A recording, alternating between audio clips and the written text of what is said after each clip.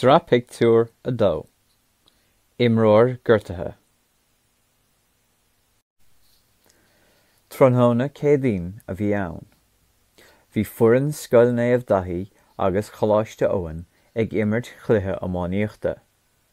Cluiche ceannis srach go mórtas na scoileanna a bhí ann. Bhí an cluiche ar siúl I bpáirc an chrócaigh.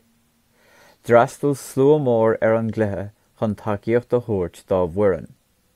Bhí fuireann scoil naomh daithí ag buachan ar iarrainn choláiste Owen. Go tobann hit Seán ar an talamh. Ligg sé beic uafásach as agus rug sé ar a chos.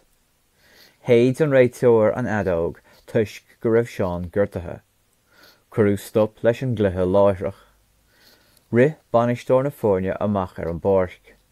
Cuireadh Seán ar chinntáin. Gortaíodh go dona é. Tugadh go dtí an ospidéal in Othachar é. Chris Seán agus a bhainisteoir an tospidéal ar a tríochlog. Tugadh díreach isteach san aonad timpiste agus ag an dála iad. Chuaigh siad isteach sa seomra feitheamh. Bhí othar eile ann ag fannacht ar na dochtúirí. Fágadh Seán ar an sinntáin. 2 uair a chloig níos déanaí, bhí an bheirt fós ag fannacht ar an dochtúir. Tháinig altrach an cainte leo. Bhí an bainisteoir míshásta faoin méid ama a bhí caite acu ag fannacht.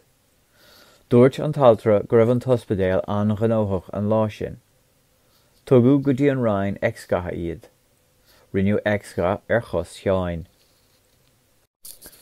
Ar deireadh bhuail Seán leis an dochtúir.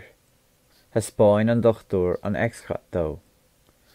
Dúirt sé go raibh an cos briste go dona. Dúirt sé go mbeadh air sos fada a ghlacha ón spórt. Ní raibh Seán sásta leis an nuacht. Cuireadh cásálaach ar chos Sheáin. Cúpla lá ina dhiaidh sin, d'fhill Seán ar scoil. Thínig a chairde a chásálaach. Bhí trua acu go léir dó. Bhuail sé lena chara Liam sa hala spórt. Bhí Liam ag dul ag tréanáil leis an bhfuireann amánaíochta. Ní raibh Seán róthásta, ach dúirt sé go dosach sé ag imirt ficheile. Mar a deir an seanachal, beidh lá eile ag an bhaoirech.